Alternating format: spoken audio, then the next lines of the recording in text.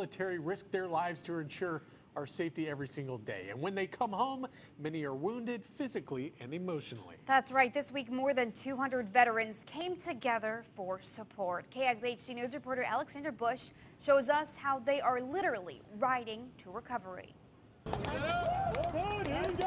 Nearly 500 miles. I had a couple panic attacks and ended up in the hospital. To recovery. I thought it might be a good thing for a little bit of mental clarity and being around like-minded people and to heal together. More than 200 veterans and supporters are pedaling with their feet or hands from Houston to Fort Worth. When I'm in the saddle, even though it's a little bit rough sometimes, it's two wheels of freedom, and you get the mental clarity, and you don't feel useless anymore. And this cycling challenge is more than just physical. You might have a veteran show up and he's depressed, he's not really relating to anyone, he's not speaking, and then by day 6 he's giving everybody high fives, hugs, and it's a unique family experience for them.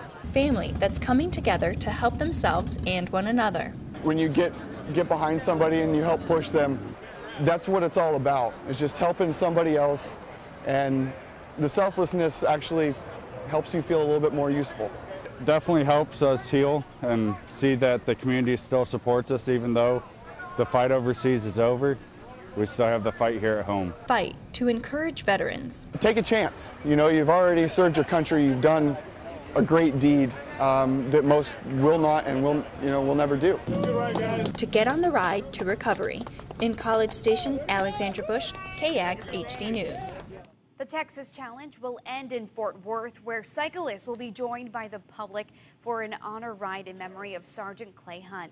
Hunt was a former Marine Corps sniper who took his own life after battling depression.